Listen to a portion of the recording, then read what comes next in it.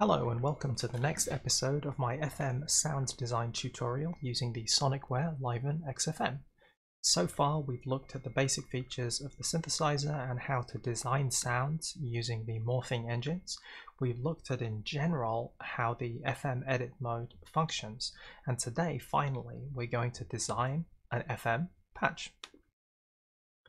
Let's start by turning the device on. So I have the panel overlay on, but I know that that is the function key. I pressed function edit, I hit OK. Now we are in FM edit mode. This is the default patch. I'm going to hit init. So now we have an init patch. Let's have a look at where the sound is coming from. So let's look at the mixer. Operator 1, full level 127, operator 2, 3, 4, all level 0. Okay, so operator 1, you may ask yourself now, well, in order to get FM, don't we need to be modulating the frequency of this oscillator with another oscillator?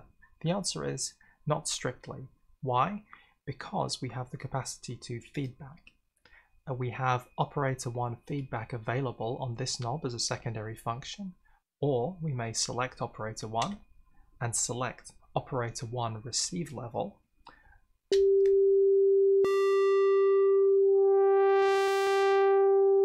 and that allows us to set a feedback amount.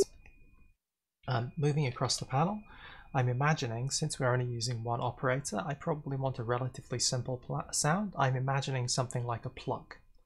We'll go back to adjusting things like scaling, time, and velocity sensitivity after we do these basic adjustments. So the first thing we want to do basically is the envelope. If we listen for now,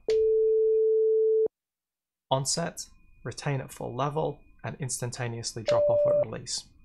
Okay, so we have got two parameters for each envelope stage. First level, second time.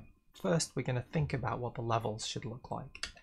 This envelope proceeds from 0 to the attack level in the attack time.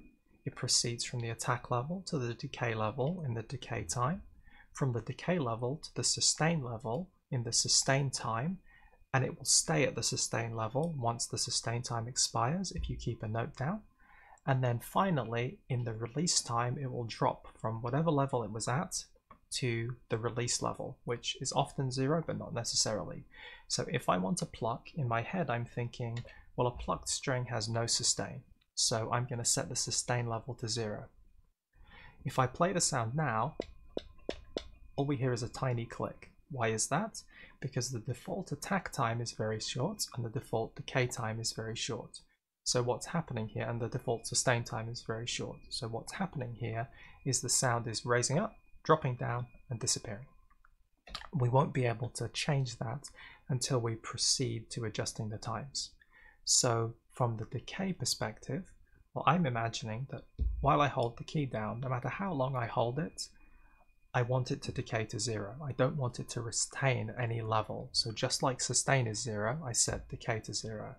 And attack level, the initial volume level, 127, makes perfect sense to me. So at the moment we have the tiniest little click, not very useful to us.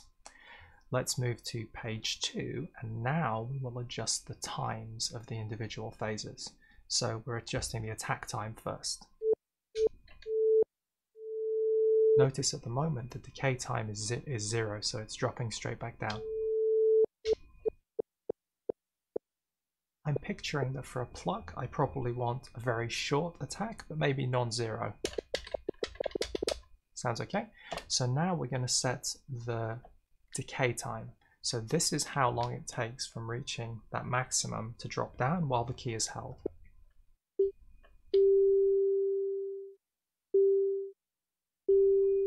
So I'm imagining here the possibility that while holding the key we get a longer release, a decay, but when we release the key it stops abruptly. So what I'm going to do is I'm going to set a release time different to the decay time. So if the release time and the decay are equal, whether I hold the key down or not, we get the same roughly length of envelope. Instead, what I'm going to do is the release time I'm going to decrease.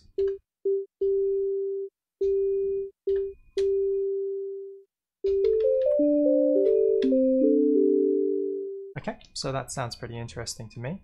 At the moment, we're only working with a sine wave, which is the waveform that all the FM operators output. I would like a little bit more timbral interest, so I'm going to look at setting the feedback level. I could do this using the receive levels here, but there is a dedicated button, so I'm in page 2, and I'm going to adjust it here.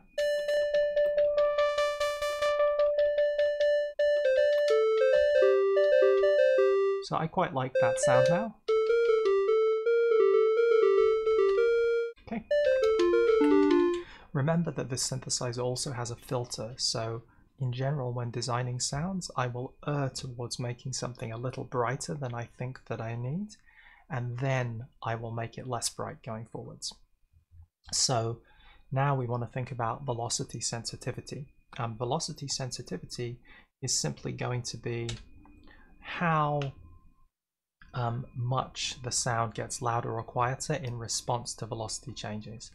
In fact, there is always a fixed curve that goes from the maximum level down to 0. So what's happening when you adjust velocity sensitivity is you're adjusting whether it basically stays at maximum most of the time and only has a tiny modulation towards the bottom of that level, near 0 velocity point, or whether you have some continuous gradient. Since I'm not using a velocity sensitive keyboard, I'm just using the onboard keyboard, I'll use the velocity knob to illustrate.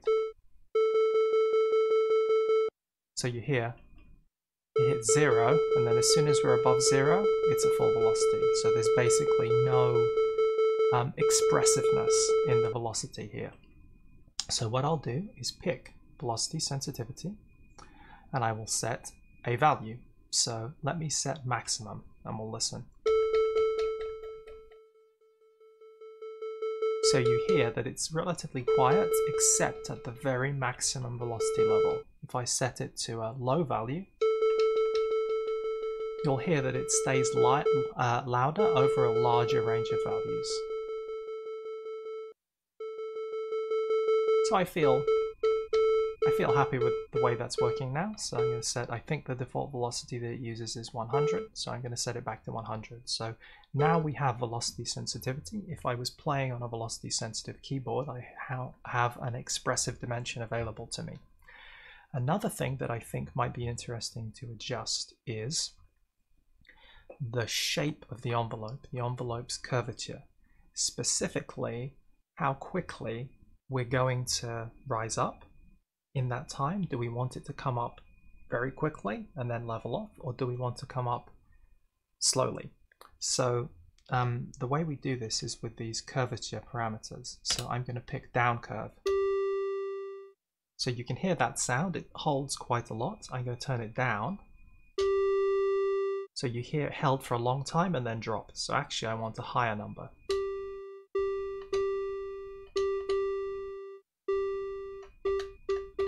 Okay, so to me that feels a little bit more natural. For the attack it probably doesn't matter because you can't really hear the attack, but what I'll do is extend the attack time. We had it at 23, I'm going to set it much higher just so we can hear.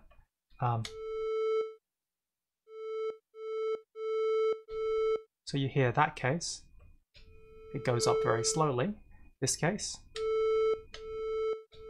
it goes up quickly. So I feel like going up quickly makes more sense. I'm going to adjust the attack time back down to 23.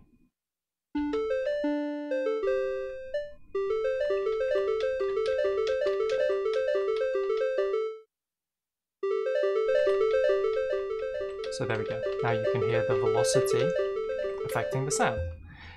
Since we only have one operator, there's no real timbral shift. It's simply an artifact of the velocity we play and the volume. So if I jump up to a high pitch, notice that this is still a very long sound. And in practice, that feels unnatural. So how are we going to compensate for that? We're going to use time scaling. If I set time scaling to maximum, hear how short it is in the upper register? So it allows us to make the sound shorter as the pitch goes up. So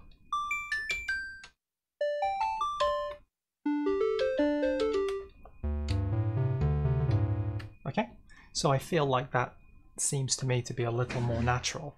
Now let's listen to how loud the sounds are in the upper and lower registers here. So let's go into a low register.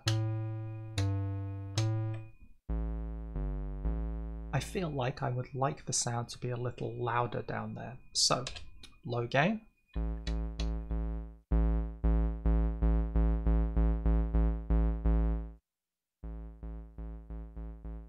So you hear when I set the gain low, we're quiet in the low register.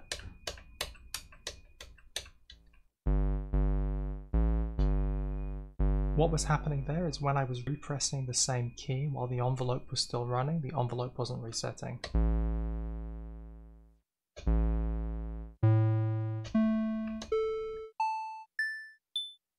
think in the upper register maybe it's a little bit loud, so I'm going to try and turn it down.